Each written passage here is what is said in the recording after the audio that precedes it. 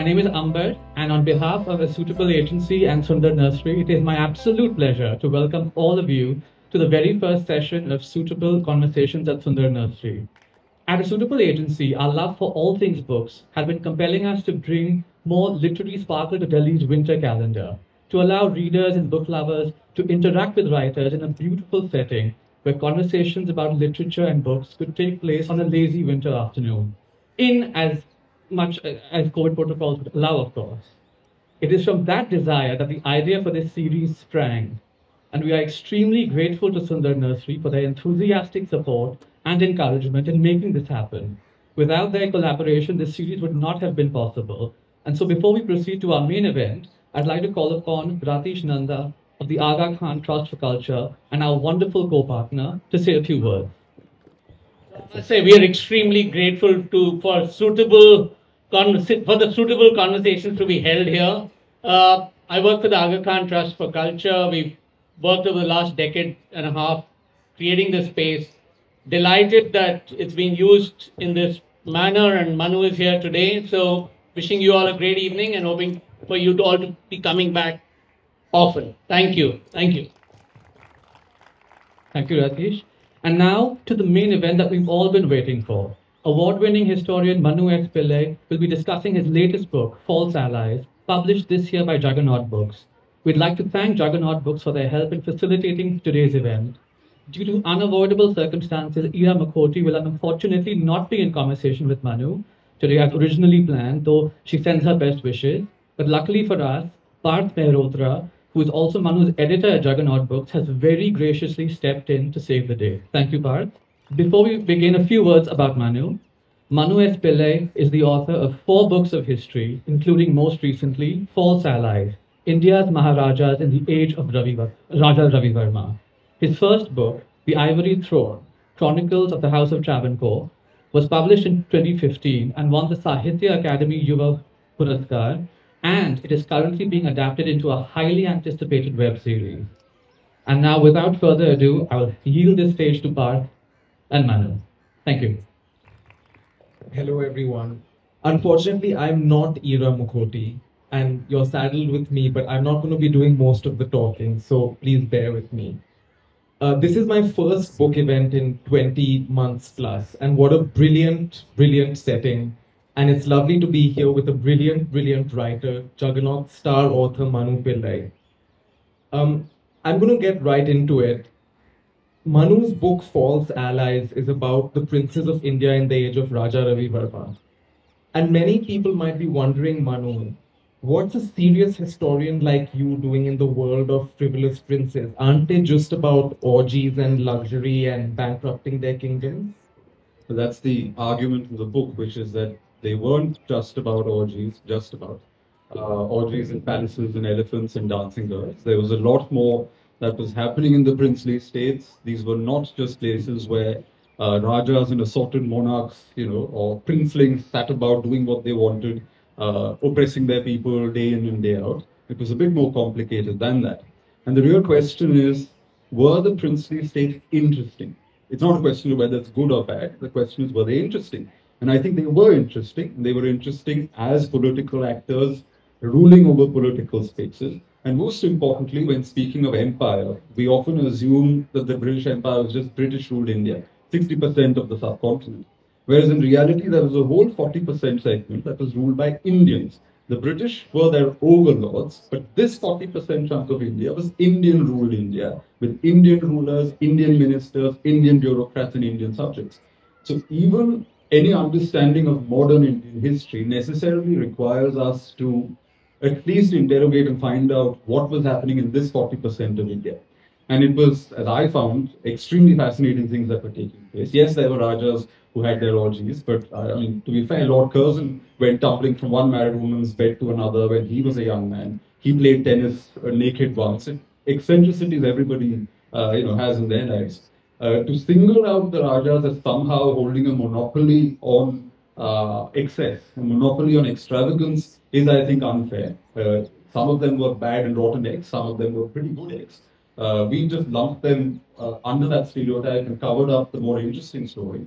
And I think 70 years after independence, it makes sense to try and peel back those layers and understand what was happening politically, culturally, who was in control, what were the power structures that were there, which were the factions that played a role in court, how did the relationship with the British progress or decline over different periods, how did individuals matter? All of these questions are, I think, extremely important. It tells us more about our country rather than just chasing these sexy stories about how many Rolls Royces they had and how many wives they collected and where they went on holiday and how they killed themselves drinking champagne, which one Raja, by the way, did. There's more to the story than the stereotypes and the cliches that have completely blanketed our imagination. And these stereotypes, they serve the British purpose of painting the natives as unable to rule themselves. Yes, I mean, much of history which we don't always think of is also that of narratives, in that the empire, there were different reasons, the different ways in which it spread across India and established itself. But all the same, there was narrative building that was taking place. And that narrative necessarily required the British to argue that natives couldn't govern, especially the Raj, after 1857. The natives were no good at governance, they were no good at ruling themselves, India wasn't, Indians would not be able to hold the whole thing together, which of course continued even at the time of independence. That was an important plank. Churchill, famously said Indians would never be able to control their own destinies. So that was an important point. In British ruled India, it was easy for them to say that because they were in power. In Indian ruled India, because there were Indians who were actually governing, who were actually in power, naturally they had to be military. So the Maharajas could never be fully modern. They were almost modern, even the best of them. They were almost modern. They were never conceived that these men were men of modernity and men of the future. The Maharajas were not seen as political actors worth respecting, even though many of them were quite impressive figures. They were always seen as these tropical exhibits who dressed up in fancy silks and jewelry and sort of posed for paintings, and that's all they did all day long. Whereas often, in fact, it was the British encouraging them to do that. And when Maharajas did not dress up, the British would be upset to the extent of Sayajirao Gaikwad in 1911 being told that it was seditious that he hadn't come wearing his Baroda diamonds and his British decorations and the whole thing that he was supposed to wear. So it was again far more complicated. Much of this was about narratives, much of this was about keeping a certain idea about the princes going. And naturally, this also means the princes found ways to resist it.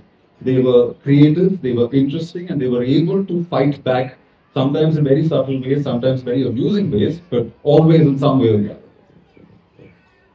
And what were the ways in which they fought back? I think they weaponized ritual quite effectively. Yes. I mean, this is not in the book, but I was very amused when reading a record at the archives in London where the Maharaja of Travancore was sent a certain proclamation from the British, or a certain order. He didn't like the order, and he didn't want his people to know that he was being dragooned by the British into issuing these orders. So he said, oh look, I'll hold a darbar and we'll have these orders read out, but can we just do the English order? And the British said, we see your trick, we know what you're doing. You just don't want your subjects to know that these orders have come. So they said, no, the Malayalam order must be also read out to your people. Raja said, he hemmed and hawed and finally said, okay, fine, we insist, I'll have the Malayalam orders also read out. So he did. He goes to the darbar, the English orders read, the Malayalam orders read. At the end of it, the British resident, however, writes back to Madras and says, the Raja is very clever. He got the Malayalam order read out, but he made sure all the Malayalis were absent from the room. He sort of made sure they were all out of the room and those orders were read out. Another one, often, British residents and Rajas would fight over small things such as whether a resident could enter with his shoes on. Because Indians, when they enter, important spaces, you obviously took off your shoes. And for the British, it was a point of prestige that, they must walk in with their boots on. And this became a huge negotiating point in various states. In Hyderabad, it took 2 generations. The Nizam would not let go. Finally, there was a minor ruler, a boy of 2 or 3. And in his reign, his Diwan and the British came to a compromise. Diwan got something, the Sadar done. And he sort of gave this much of a right to the British to walk into the Darbar with their shoes on. Similarly, the business of where the residents like the British agent in the Darbar, where his chair should be placed. Should it be next to the throne? Should it be, up with the rest of the court? Should it be on the left side, on the right side? And the British, who often lampooned the princes, saying that these guys are so obsessed with rituals, they were very obsessed as well. Because they knew all of these rituals were not hollow rituals. Each of these things had political meaning. So the left side was the lower side, it was the inferior side. And in Bermuda, for example, the Maharaja would not allow the resident to switch to the right side because he said, no, you've always been on the left and that's where you will stay. But for British prestige, it was important that the resident switched to the right side. In Travancore, a resident as late as the 1920s came and said that, oh, in such and such a state, the chair is next to the throne. Why would we do that here as well? And the then Brahmin said, absolutely not. You know, the chair has always been in where the rest of the court sits, not next to you. So you're not equal to the prince who's in power. So it was ritual was a means by which a lot of more subtle, a lot of more important and meaningful political transactions were conducted. It was not hollow, it was not empty, and it was not because the princes were frivolous and did not and didn't have anything better to do. And ritual matters to this day. You know, when the current prime minister entered parliament for the first time, the whole idea of him bowing before the steps of parliament and touching his head to all of that, it was obviously meant to communicate something. It was loaded with meaning, or at least it was meant to be, it was meant to carry meaning. But it was also symbolizing something. It wasn't just because he felt his head felt that had to touch cement to the ground. There was something more to it. And it's the same with the princes. There's far more. There are layers to everything than may be obvious at a glance. So these were political acts, these rituals. Is that why you call them false allies? Because they were pushing back in ways big and small? I call them false allies because, again, the narrative had two parts. One was, okay, natives can't govern, these guys are idiots, they're frivolous and stupid, and we need to hold their hand and guide them towards good governance. The other, however, was that the princes were also required by the Raj to sort of construct the Raj's own legitimacy. So in 1877, 1903, 1911, the three big darbars that were held by the British, it was important for them to line up these Rajas, have elephant processions, and have them come and pay homage to the British sovereign in 1911, and otherwise the Viceroy, etc. Because that ritual is important to constructing the British Empire's legitimacy. That they had replaced Mughal rule, and therefore all the other princes in India were bowing before them and acknowledging their supremacy. So they were therefore constructed as allies of the Raj as well, as pillars of the empire and so on. But in reality, they were very shaky pillars. They were not what people thought they were. They often did find ways of resisting. It could be little regional nationalist clubs like the Pune Sarvajanik Sabha. It could be giving Dadabhai Naoroji's East India Association in London a grant, a Supajura Holkar of Indore date of 25,000 rupees, which was quite big in those days, to essentially stand in London and keep saying things to aggravate the British government. It could be funding the Congress party. The Maharaja Mysore in 1887 was told to stop funding the party, and this was an order that was given to a lot of them. But as late as 1900 or so, when Curzon interrogated the Baroda Maharaja, he realized he was still giving money. He was still donating to the Congress. Curzon, in fact, felt even in the late 1920s that a lot of princes were secretly financing the Congress because naturally they had an incentive to support, my enemy's enemy is my enemy's enemy is your friend. So that whole logic. And they would sort of, find underhand dealings. When Sayajrao Gaikwad of Baroda goes abroad, he ends up meeting revolutionaries, Shyamji Krishna Varma, Madam Kama, Savarkar brothers are linked to his palace. There's a direct link, a close associate of theirs. Seditious material is printed in Baroda. I think at one point they found that of, 117 banned books in India, some 27 or so were published in Baroda state. And the Raja, every time you went and interrogated him, he'd say, oops, I had no idea. I had no idea this was happening here. And it was a pattern. In the previous century, in the mid-19th century, there were these dacoits in Baroda who get out of Baroda territory, plunder British ruled Gujarat, and then come back as the British police chased them. They would come back into Baroda, and the British police would enter without the Maharaja's permission. And every time the Maharaja was sort of asked to do something about this problem, he'd probably pick up one or two bandits and say, look, here are your people, off you go. The problem sorted. But in reality, he was less than enthusiastic about containing the dacoits and holding them back. Because he seemed to enjoy troubling the British a little bit like this. Sometimes it was also simply clever tactics. In Travancore, for example, they would have these government reports that would come out. A lot of the data was fudged, a lot of the data was exaggerated, and they would bombard the British with information on how many schools they'd built, how many canals they were constructing, how many roads had been developed, simply to convey that, look, good governance is happening without your interference, so don't you dare come and interfere here, because we're already in control here. In Jaipur, it was different. Jaipur had a treaty with the British which said that any revenues above 40 lakhs, a certain cut would have to go, in addition to tribute, would have to go to the British. So Ram Singh of Jaipur for decades kept fudging his accounts in a way that his revenues were always 39 lakhs, 39 and a half lakhs, 38 lakhs, and it never crossed 40 lakhs. And the British had suspicions. They knew that his revenues were closer to 60 lakhs, but he was just, he modernized everything else. He built roads, he brought in, street lamps and things like that, but he did not modernize his revenue collection because he did not want the British to have access to data. Nothing that they would immediately understand or easily understand. So as late as 1903, when his successor, Ram Singh's successor, makes donations to various British charities, there's an internal minute where a senior civil servant says that we know what he's doing, which is that he's essentially trying to bribe the British. He's paying them off little amounts in their charities, which is him saying, now you mind your business, don't come and look at my accounts anymore.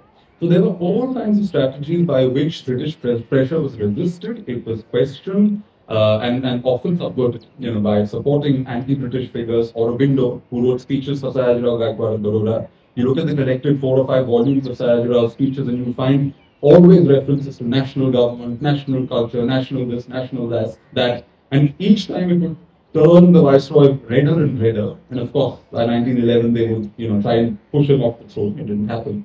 So yeah, there were various ways in which different Rajas would find methods to resist the British. But Manu,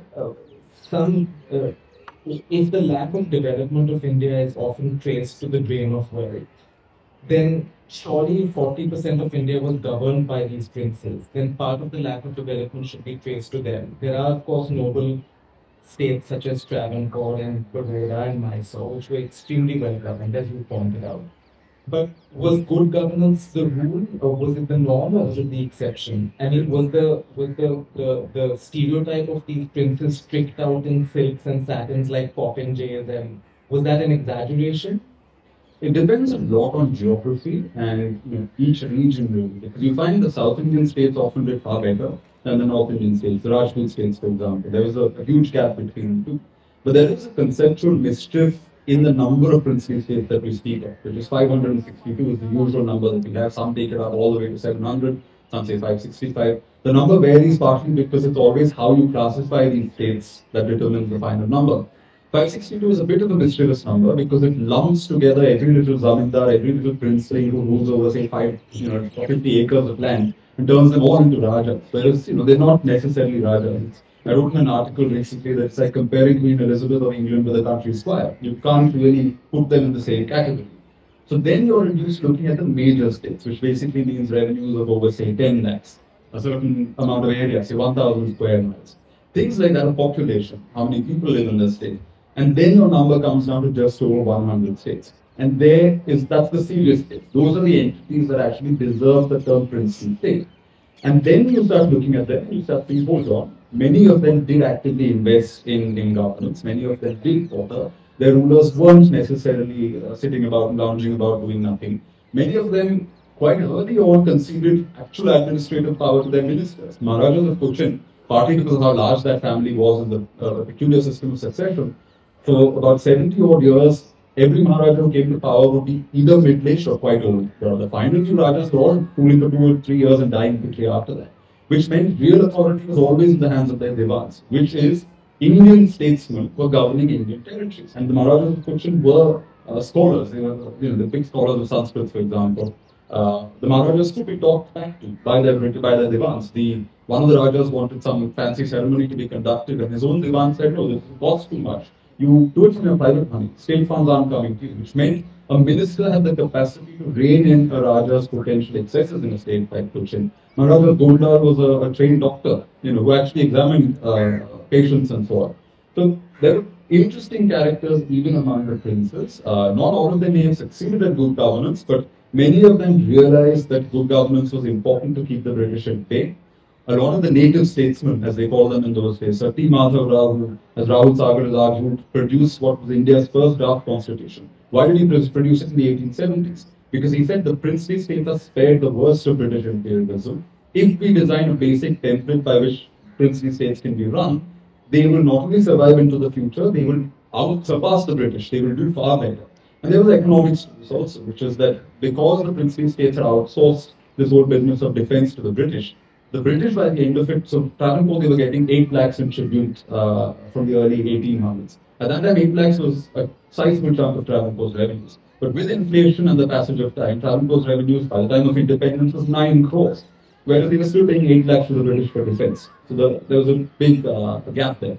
So the British were saddled more and more with the passage of time with maintaining the security of the subcontinent, where the Rajas were spared that expense, and that money was often pumped into education. So when we say the princely states often had stronger social development indices, Mysore, Baroda, Travancore, it's partly because they had the money. They were not. They were spared a huge amount of expenditure simply by, and they were able to reallocate that to better things.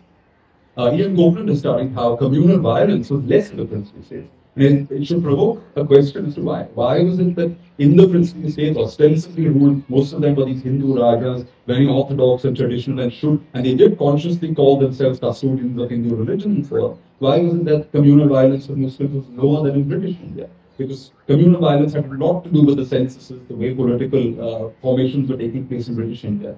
In the princely states, because they still had a paternal system of governance, paternalistic system of governance, it was still possible for a Raja, if it came to a situation where the riots were about to happen, he could still sit down community elders and say, look, we're going to hammer out an agreement and close this in a much more sort of personal way. And the Raja's authority would be respected. So there's interesting, elements over there as well. So all in all, I think, it's not just about good governance, it's also about asking questions on caste, communalism, identity, state formation, modern politics, a lot of things that we generally study when we talk about modern Indian history. But as I said, we only focus on British rule India and not on the states. And the states had tremendous diversity. Rajput states were ruled in a feudal system where there was the king, there were his vassals or chieftains who always tested his power. Then there were peasants, there were tribal groups, and there was British pressure from above. Very different from Travancore, which began to bureaucratize itself pre-British in the 18th century itself. Each state had very diverse conditions, which is why I chose 5 states rather than giving a general textbook. I thought you understand the diversity better by focusing on a select number of states, going in some depth into their stories, and then uncovering what was happening there. And princes never had arbitrary power. Right? Even the worst of them never had the authority to just wake up in the morning and issue whatever orders they like.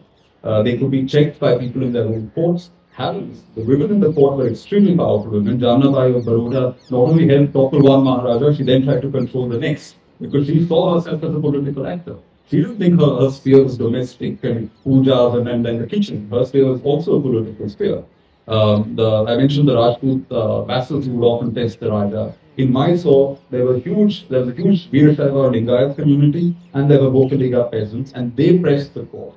Vokaligas and Lingayats are still essential to understanding Karnataka politics. So if you trace it back to Mysore, you may end up with a better understanding of why and what the nuances of that equation are. The Raja's power in Mysore was also checked by his own bureaucracy because the bureaucracy was dominated by Maharashtrian Brahmins who had come from outside the state. And they were a power unto themselves. And Krishnaraj Vadiyar of Mysore in the 1820s and 10s tried to rein in their influence. They ended up toppling him by conspiring with the British president. So the Raja was ultimately pushed out of power. They enabled a rebellion. They tied up with the British president and made the Raja look like an idiot and a villain, a person who was not capable of good governance, maladministration, misgovernment. These things are not necessarily what they seem at a glance when you talk about a princely state. So things are far more complex, even nationalism. The very fact that you read literature in the archival material on the states, you always find reference in Hyderabad to mulkis and non-mulkis, which is North Indian Muslims being imported by the Nizam. And these guys in Hyderabad would say, these guys are foreigners, we don't want them. In Mysore, Travancore, Pudukot, they'd say that these Maharashtrian Brahmins are foreigners.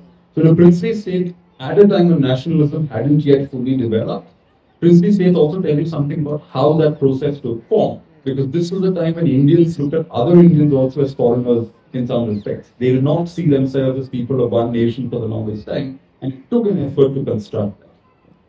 And Ravi Verma played a role in that, but I want to come to that in a second. So the princely states are essentially these little pockets of Swaraj. And the better ruled ones, especially the native statesmen who actually did all the governing, must have been nationalist heroes at that time. Why did they ultimately fall out with the national movement? So the native statesmen of the 19th century were men like Sir T. Madhav Rao, Shesha Shastri, V. Ramingar, Rangacharu of Mysore. As it happens, most of them are Brahmins. There's also an interesting thing about Brahmin domination in public services, a debate that still continues. And these were men who had picked up the English language. The Marathi Brahmins were Deshastha Brahmins. They're actually a fascinating study because even from Tipu Sultan's time in Mysore, they were being brought in as professionals and bureaucrats. And with the coming of the East India Company, they picked up the English language. They were mobile. They were not tied necessarily to land, which meant they could go wherever opportunities arose. And because of their Brahmin status, they were welcome in Hindu courts because they would get a certain amount of respect from the people as well. But because of their skills, they were also very efficient middlemen with the British. So they were in this peculiar position of power. Many of them were imported from the British service. So you have Sir T. Madhav Rao, he was originally a clerk in the Madras government, comes to Travancore as a princely tutor and ends up staying for decades and transforming the state. And the links between them are fascinating. His classmate, Sheshaya Shastri, comes after him and serves Travancore. Madhav Rao's son ends up becoming Diwan of Mysore. These are networks of English-educated Brahmins who are, on the one hand, they chafe under British rule in the British bureaucracy because they know there's a glass ceiling and there's only so far they can rise. And transferring their services to royal courts means that suddenly they have more power than they ever would have in the British service. In the British service, ultimately, you're a glorified secretary or an aide to a senior British official at best. Whereas in Indian states, you end up having far more power and actually being able to do something. And the British acknowledged this. They said, there you are ruling your own countrymen. It was, you used the word Swaraj, I never used that in the book, but it was in a sense a sort of enactment of that, even if it wasn't full Swaraj. There was some of that going on. And they therefore very curiously and interestingly thought about the future of the states. M.G. Ranade, even in British India, the nationalists were invested in the future of the states because to them the states were not illegitimate entities. They were not entities that did not have meaning. They did see a cultural continuity between the past and the Rajas. And modernizing Rajas were even better because they were making an effort to also move with the times. So these statesmen thought about constitutionalism, they thought about democratic rights for their people over a period of time, they thought about Rajas reigning in their expenses and so on, yet maintaining enough tradition so that people were not culturally deracinated completely. There was a lot of interesting intellectual debate that was taking place. And most importantly, the moment a lot of these statesmen switched from British service to Indian service, they would start becoming a lot sharper in their tone. So Sheshaya Shastri served the British service for decades, comes to Travancore and suddenly becomes a major nationalist fighting for the Raja's right to try European criminals, Raja's right to do all kinds of other things, saying treaty rights matter and things like that. So these were men who became nationalist icons because they were standing up to the British. They were helping the states assert themselves. But then why do the princes fall out with the nationalist movement? Because, by the 1930s, because of pressure, so the Congress and the princes were friends for the longer stretch of the freedom struggle. As I said, the princes funded the Congress in large numbers. What was interesting is that by the 1930s, especially in the good states, Mysore, Travancore, Baroda, the big states that actually have education infrastructure, institutions being developed, etc., people naturally also read up about their political rights. They start clamoring for and demanding a share of power. So it could be a seat on the Diwan's Council, it could be representative democracy, and so on. In British ruled India, because of Congress's pressure, the British were slowly conceding certain rights. By the mid-1930s, under the so-called new constitution the British came up with, Congress was forming provincial governments in Madras and other places by 1937.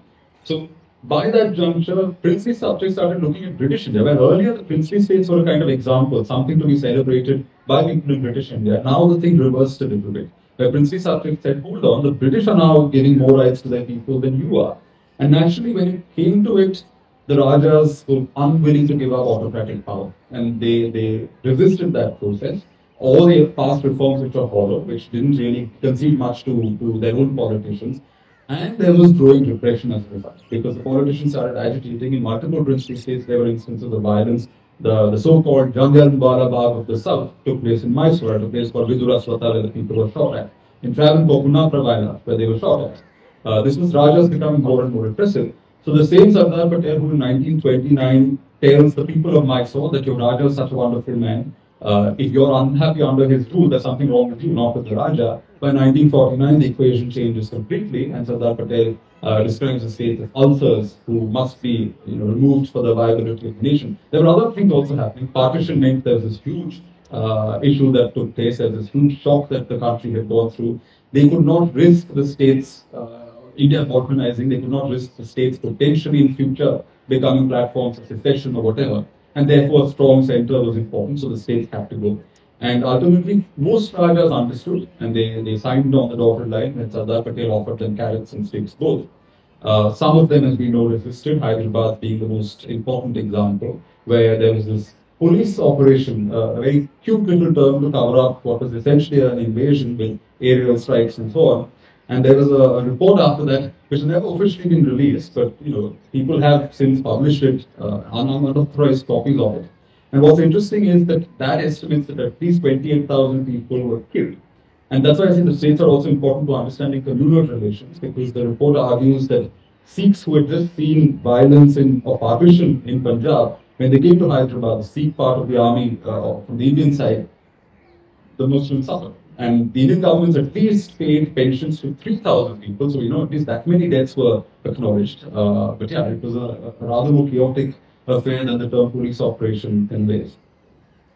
Manu, tell us, what does Ravi Verma have to do with this book? How does he come in? And also, you gave us a glimmer of something earlier, which is about this, the North Indian versus South Indians in Hyderabad.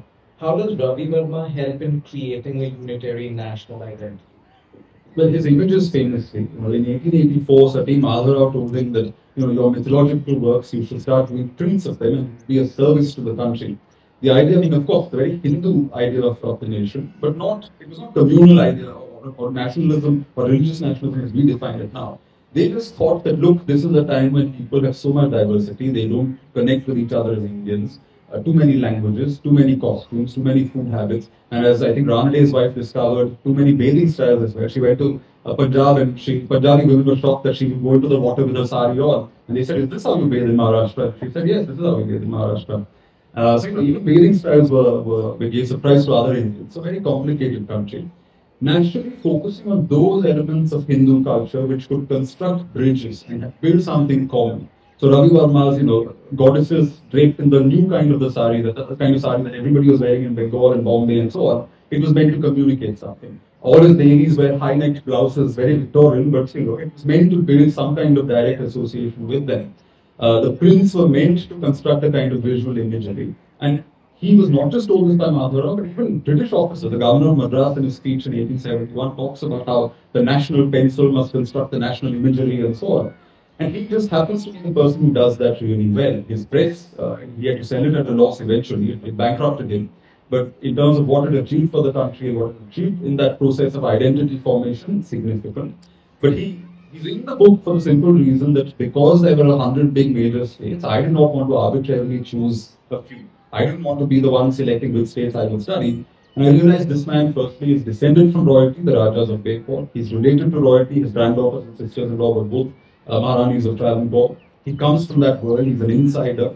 So just look at the states in which he's worked, and you get a diverse set. Travancore, highly bureaucratized, highly westernized, and the institutions it's building. Pudukot in Tamil Nadu, ruled over by robber caste teams. Completely different system, completely different history. Baroda, ruled by Marathas, ruling over Gujaratis. Very interesting foreigner outsider debate happening there. Rajputana, completely different from Europe, West Travancore, wherever you are now worked. The Raja would not even speak English. He hated people who spoke English. He would, there were thikanas or chieftainships where the chief would die and they'd have to adopt a person to succeed him. And he would end up choosing the guy who did not speak English because he was against westernization.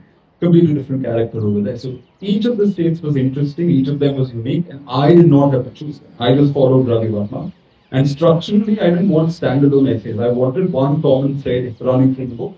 And he supplied, even if it's a very slender, tenuous kind of thread, it's a thread. And to me, that was important structurally.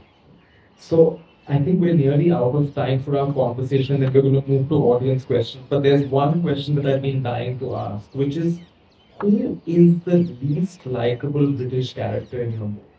Because there are several. There are quite a few. I think Robert Fair, the British resident in Baroda, who accused the Raja of attempting to poison him. There was a big court case that took place. There was a huge inquiry. The result was split. The Indian said the Raja could not be categorically linked to the crime. The British side of the jury said that, oh look, we feel the opposite. And he was this, Fair was this mischief maker. He was a man who came in thinking that the Raja must be inferior to me and he must consult me on everything.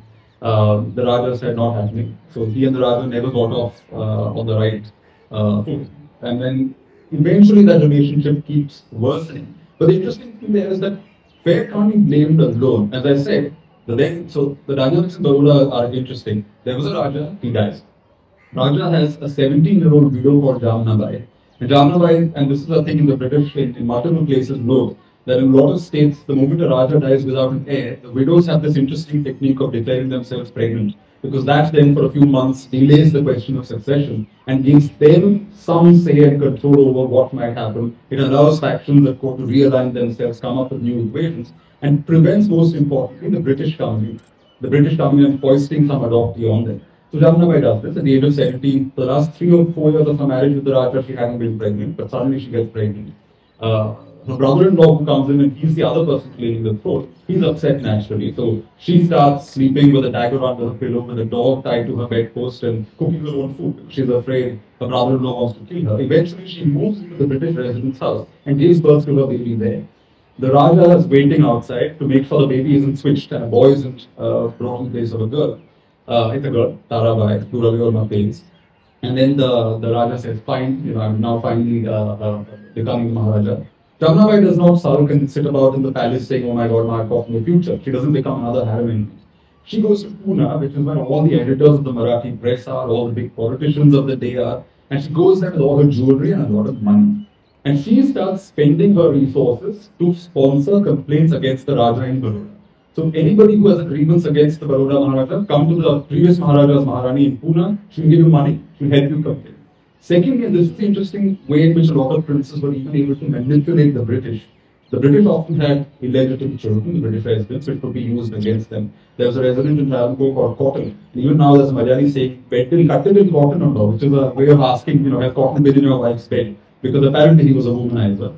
So there were means by which residents could be held by the collar and manipulated. And Jandabai does this. What she does is she starts using her financial resources to bribe even the resident staff, even his employees, to fan animosity against the Rani. As I said, resident fare already hates the Raja. Now with the Rani enabling a kind of, coup in the press is against the Raja, complaints are coming in, his own staff is bitching about the Raja, so wonderful. She's creating the stage for his deposition. Ultimately, it happens. There's this thing where Fair comes back and says that, oh, I had my what was it? Sharbat.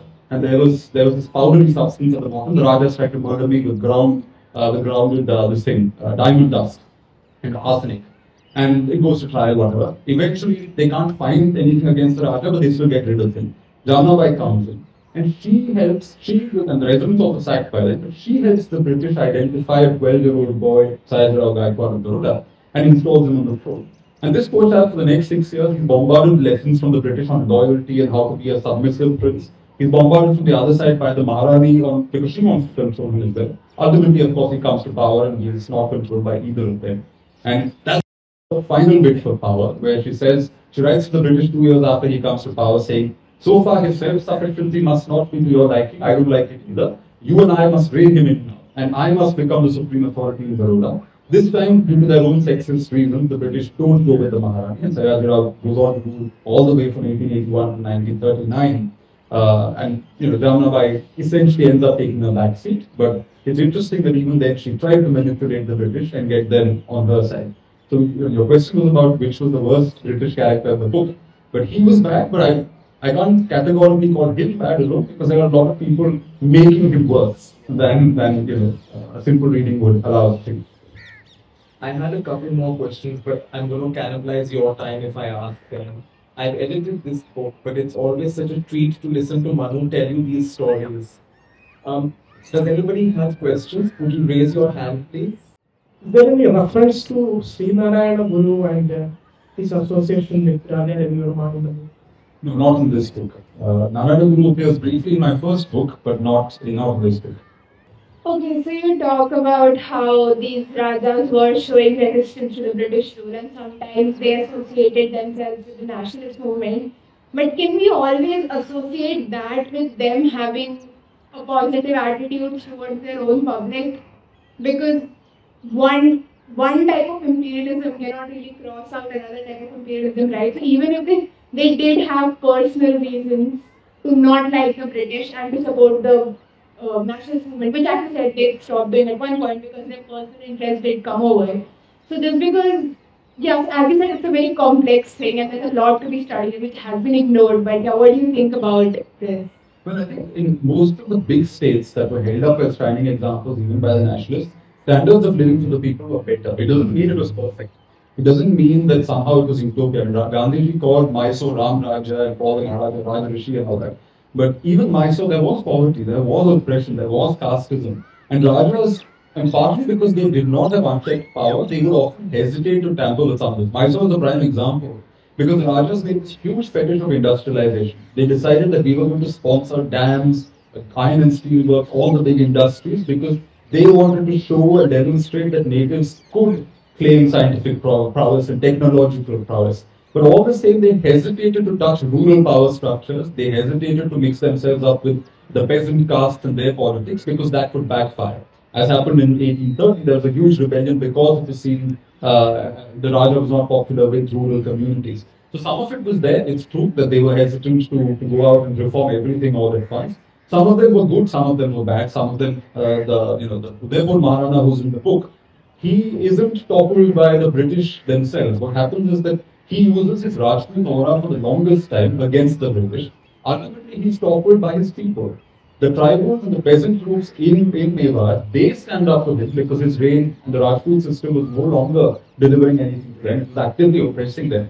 That essentially threatened to fan out from Mewar into other parts of British India. That's when the British said, Maharana, you have to step back now. So it wasn't as though these people were not questioned by their own subjects. Their own subjects questioned them. In Travancore, which was again one of these extremely well-governed states, and I argued this in my first book, the Maharaja opens up temples to Dalits in 1936. He doesn't do this out of the goodness of his heart. He does it because the people demand it. The Irava community, which had become extremely powerful, it had been energized by Sri Narayana Guru's moral kind of message, and it had gained political influence. They threatened to convert from Hinduism. And the Raja felt, I'm the ruler of a Hindu state, and if a 20% chunk of my population leaves, it will still be a Hindu state. That is why he goes ahead and does this temple entry proclamation. The point is, the people were not passive. So when we say that, the Rajas were imperialistic or oppressive or whatever, it assumes at some level that the people were just passively receiving what they were getting, but they were not. In all these princely states, you find that the people had ways by which they could keep the Rajas in check. They could sort of, counter any kind of pressure coming from above, to the extent of even sometimes toppling the Raja, if he was too oppressive. Thank you for the opportunity.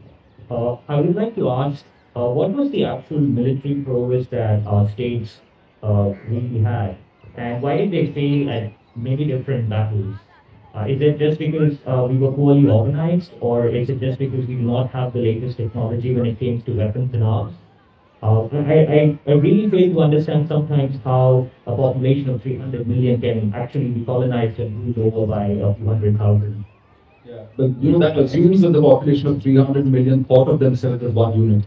There's a wonderful book by Sujita Kaviraj called The Imaginary Institution of India, and it's a great book that constructs this argument of how Indian society saw itself as each community was a circle within a broader circle, and the circles did not merge into one united circle. They were each unto themselves, which means even for a lot of Rajas, sure, the East India Company is fighting with my neighbor. In future, they may come and swallow me up, but he still does not feel there is something in common with something that was happening in Punjab. In the 1847-57 rebellion, Travancore would not have cared very much about what was happening in the north of India. There were some of those issues. The other thing is, it's not true that the Rajas did not fight. They did not have the capacity or the imagination, and it's true even in the 1930s. They were given opportunities to carve out a space even in India's future. Potentially they could have had a space in post-colonial India, but they failed to rally together and negotiate together with the nationalists and the British. But a good example is Gwalior, because Gwalior had 40,000 soldiers all the way till 1843, which meant it was a very strong state. When British residents came to Viceroy's court in the 1820s, for example, he would not go out to receive them. In fact, one resident arrived and discovered that no arrangements had been made even for firewood in his house, because she consciously wanted to put him in his place and say that I am the queen, you are nobody. And she was able to do that because she had 40,000 soldiers. Now the interesting thing is, what was the political economy of that state?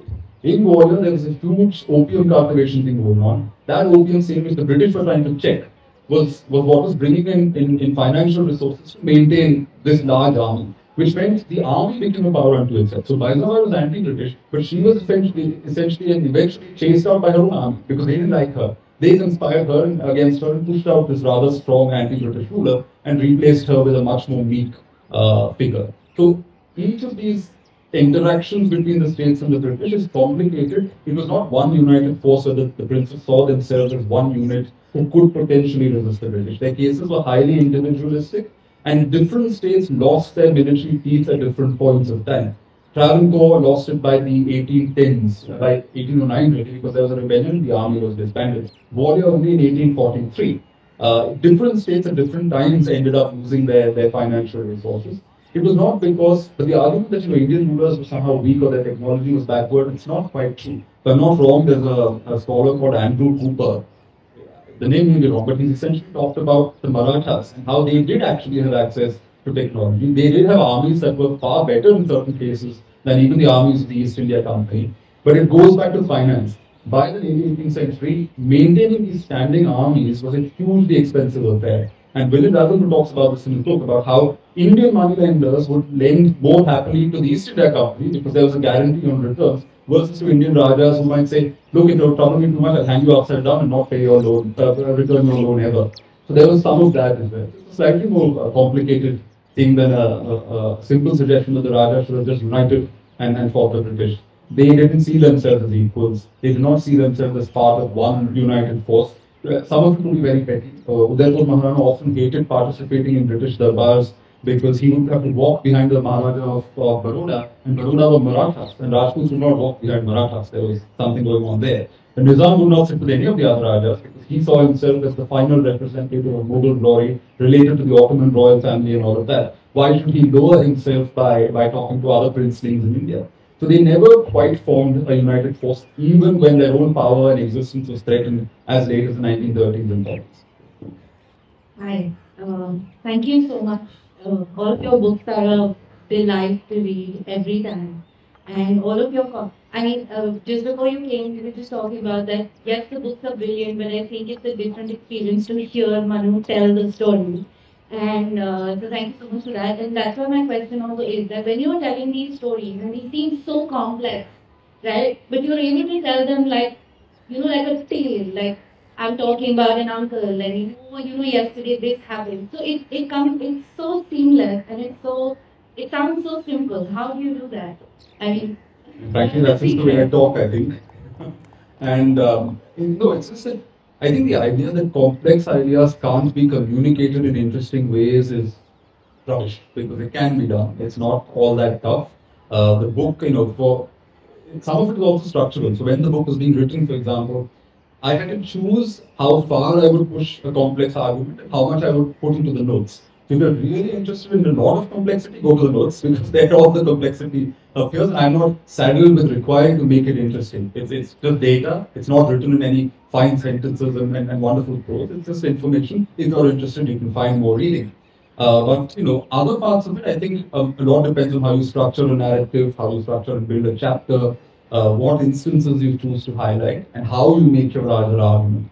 It's practice, I guess. Practice is in any other profession makes you better. And 4 books in, I like to think that I have some practice. My question is about language. Like, in what ways do you think language shapes up our nationalism, and how language played a part at that time? I mean, there were so many languages in the country. So did that have did that have any contribution to the nationalist movement? I mean, it's an unpopular thing to say, but I think English was very important at that time to develop a sense of nationhood to begin with. To construct a moral argument and an intellectual argument of nationalism, the English language is important. So much so that the very first circular issued by the Congress in 1885 says that all participants and delegates must speak the English language because otherwise you wouldn't have a common tongue in which you could negotiate and transact business. A lot of the political vocabulary that nationalists were using, ideas of very word democracy, terms like nationalism, it was easier to use that in English, it was easier to use that not only for their own goals but also to appeal to people abroad. Moral case and an intellectual case for nationalism isn't built in isolation. You need to woo other people and get other people on your side. So Priyamada Gopal has a book on people in Britain who actually ended up supporting the Indian struggles because they were able to relate with what was happening. So English as a language was very important. All the same, I think the state languages, the regional languages obviously matter. What's interesting is how the archival record is arranged. you often find that a lot of day-to-day stuff, what is happening in the Darbar, small things like that, would often be recorded, especially by the late 19th century, would be recorded in regional languages, in the local language of the Darbar, but diplomatic negotiations with the British, issues such as adoption. So things like that were always done in the English language because it was in dialogue with the British that those bigger sort of decisions were taken. So there's an interesting play of languages there. Some of the resource material was interesting to read. I found a lot of interesting material on Jamna Bai, who I described earlier, in a Marathi biography of hers from about 120 years ago, a long-lost, slender little volume. And there were members of the Baroda family who hadn't heard these details before. So I felt very nice uncovering that. But yeah, languages is an interesting thing. But I think because a lot of the record is in English and because a lot of these conversations were happening in English, at that time English was very important to us. And that's why the book is The Age of Ravi Verma. He dies in 1906. And in many ways, the book's narrative ends in that period before nationalism moves to mass politics. Gandhiji comes and he's able to use an Indian vocabulary, Ram Raja, Indian concepts to appeal to a larger audience. But in the time nationalism was a more elite affair, the English language was very important. I think we're out of time now. So, okay, one last question over there, please. This is so interesting that you talk about language informing the concept of nationalism. And please feel free to refuse to answer this question. Do you think that's what's happening today when there's a whole push towards Hindi and making sort of the concept of nationalism, especially in relation to the ideology of the sort of more cohesive and moving the people of the two states of India, for whom many of whom Hindi is not the first language? I mean, the Hindi debate is well known.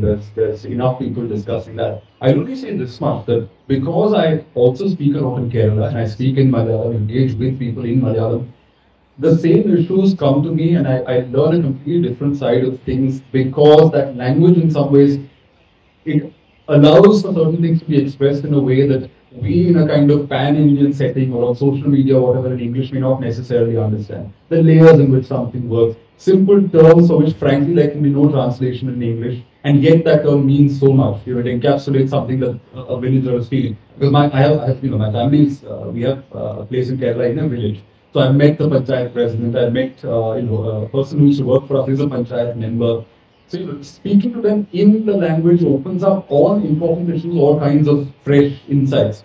So I'm not going to go to the Hindi debate because frankly everybody knows, and I'm not on the side of pushing any one language to become the language of India. We're far too complicated for that. Though Hindi is, in a de facto sense, becoming that. Everybody now seems to speak Hindi, except perhaps in Tamil Nadu. In a lot of places, it's just managed to become, to find a place. But I think the regional languages is important to really making sense of India. Small things like, the Shabarimala, I was just telling Parth yesterday. The Shabarimala judgment came out, and my ancestral village, the panchayat president is from the Communist Party, which had decided that they were going to enforce the judgment. And she took the party line officially, but then private she would go around the village telling everybody, I actually don't believe this. Please don't go and support this thing because I don't agree with the party line on this. And it's because I could easily, sort of gel with that Malayalam context there that I was privy to all these conversations that were happening. And conversations like this were not really being talked about in the English coverage of that topic. So I think in India, having access to your own mother tongue is, I think, important to making sense of a lot of these things. Thank you. Okay, thank you all for being here. A special thank you to A Suitable Agency and to Sunder Nursery for organizing this, and of course to Manu for entertaining us with all his stories. If any of you would like to get your books signed, there are no books for sale here, but if any of you would like to get the books that you're carrying signed, then Manu can sign them. Please just make sure that you keep your mask on and stay distanced when you come here. Thank you. Thank you for listening, and thank you for attending. And thanks, Parth.